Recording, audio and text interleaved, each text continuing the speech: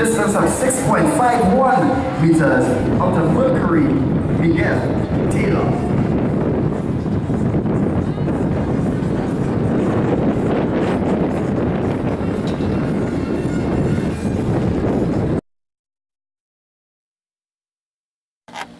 Okay, let us look at the false start comments, the false start rules. Now we have something called false starts, where you're given one chance, and anyone that twitches or jumps out the block, they are taken out of the race, given a red card. Now it is my view that this is spoiling the sprints. I am talking about Trinidad and Tobago. This will spoil any sprinter growing up under 15, under 13, under 17. By the time you reach under 20, you are trained. What are you trained to do? Now in my view, the 100-meter needs an aggressive start, an aggressive coming out of the block.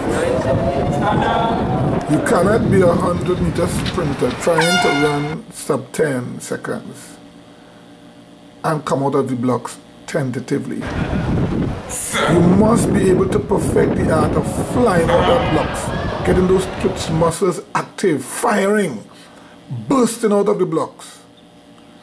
But if when you are growing up in the sport of track and field and you are under 15 years old, and the slightest shake on the block, you are put out of the race after training for months, after making sacrifices, after getting a new uniform, and then after leaving sometimes miles away, paying passage, preparing yourself with your coach and your family watching on. You make a slight twitch and you are put out of the race and treated like a criminal. Shame, as though you did some crime. So what do you do next time you have to start a 100 meter? Won't you come out the 100 meter as though you're starting an 800 meter? You don't want to false start and be embarrassed, so you would come out tentatively. You will be careful. And a careful start of a 100 meter could never run a sub 11 for the females or a sub 10 for the males. When you become trained, that false start rule is spoiling our sprinting. I say the only people that should be enforced on should be the under 20s and the men and women.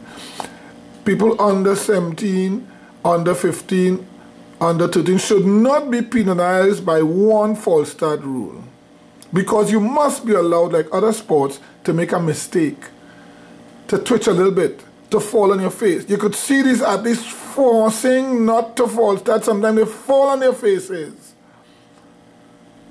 and they are put out. Horror. After all the preparation, after all that they did to come to run, the embarrassment. You know how scary it is to go out there in front of a crowd and stand up. You are in lane 1 or lane 8. It is scary. Put yourselves in the athlete's position. You go on your mark, set. Sometimes the officials tell you stand up. You are ready to go and they tell you stand up. Sometimes somebody next to you just twitches a little bit and it throws you off, and you end up false starting. I've seen it happen many times.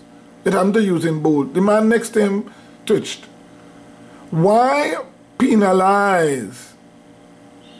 When a cricketer bowls a no ball, you don't put him out from playing the game.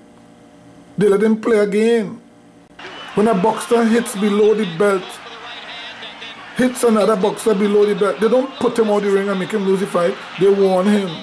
If he does it repeatedly, then they disqualify him. In every other sport, when you're serving in lawn tennis, if the ball hits the net and goes up, they call it net or let. They don't stop you from playing the whole game after you prepared for it. Why do that to our athletes? It is criminal.